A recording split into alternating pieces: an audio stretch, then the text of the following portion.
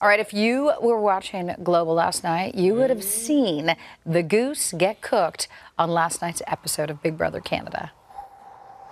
By a unanimous vote,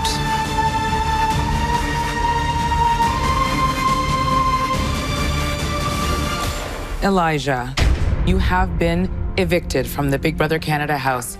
Please say your goodbyes.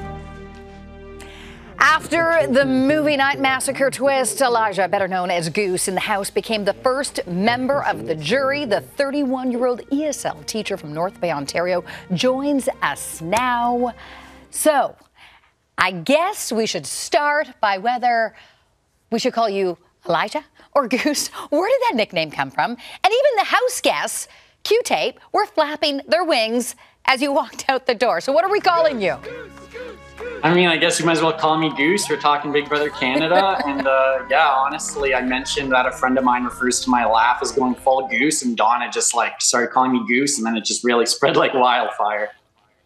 Okay. Well, just before you exited, you whispered to Kayla that if Spicy V gets to the end, she will win. So why do you think that's the case? And how did having returning players affect your strategy?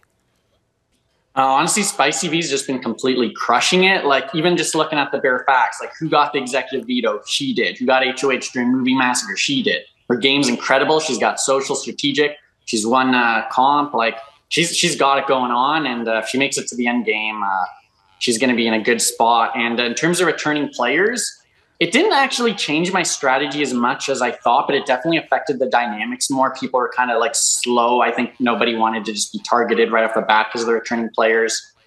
Even like Anthony, going in, I thought to myself, if Anthony's in there, I have to completely change my strategy to get him out. But like, he put me under the spell, and I was like, well, I mean, at least I'm aware of it, right?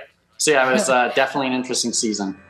Okay, well, Goose, back to Spicy B for a sec. Why do you think she chose you as a replacement nominee after Kayla used the power of veto? I think her main priority in that moment was saving Avery and like the people she's not working as closely with. From what I can tell, I feel like it was like a compromise to get me out. Because like if Tola, I said to Spicy, like, put up Tola, and the votes weren't as certain there. I think Spicy knew if I was up, I'd go and Avery would be safe. So I think that was kind of the driving factor. Okay, well, sorry about what happened, buddy, but thank you for joining us this morning. Oh, thanks for having me.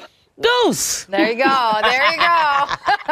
Big Brother Canada airs on Tuesdays, Wednesdays, and Sundays right here on Global and on Stack TV. And tomorrow we will have the next jury member join us right here on TMS.